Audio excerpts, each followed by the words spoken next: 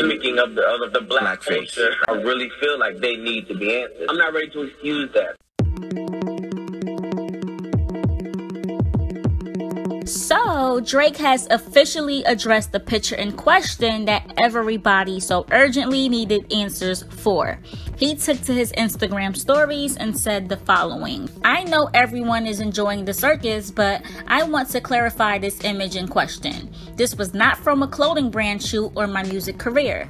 This picture is from 2007, a time in my life where I was an actor and I was working on a project that was about young black actors struggling to get roles, being stereotyped and typecast. The photos represented how African Americans were once wrongfully portrayed in entertainment.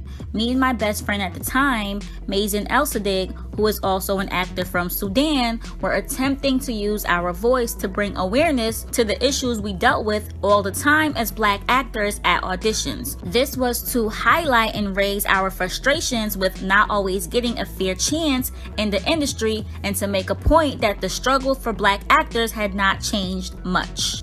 Great.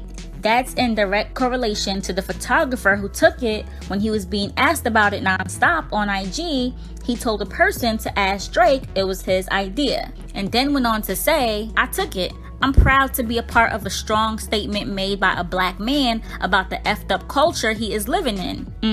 Interesting. Glad that he at least addressed it instead of leaving everyone puzzled.